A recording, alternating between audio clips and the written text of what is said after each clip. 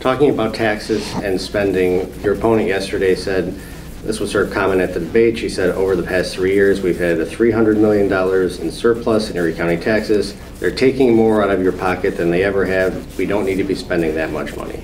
With the surplus the way it is and federal funds flowing in, why increase spending by 9% and not do something like she's suggesting, give people some sort of a rebate or tax break?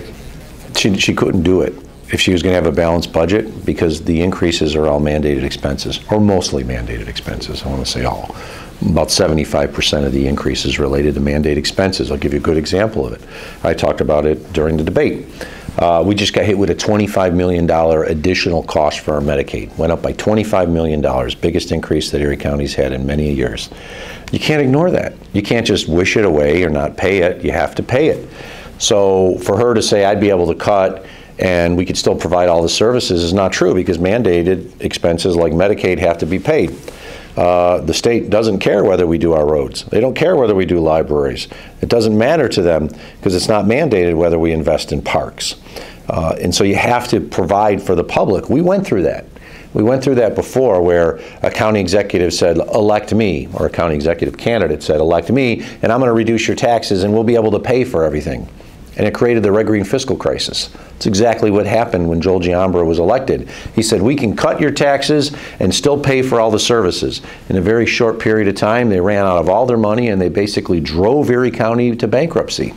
I was elected the chief financial officer to help clean up that mess. And I've said as county executive, I'm never going back to the bad old days where elected officials are telling the public, we don't have to take any money from you, but provide you all the services, because in the end, it just doesn't work out. And even her recommendation, well, I'm going to cut the property tax levy by 9% to offset the increase in the budget. Well, the budget increased by 9%, but you'd have to cut the property tax levy by 50% to reduce it back to the level it was this past year.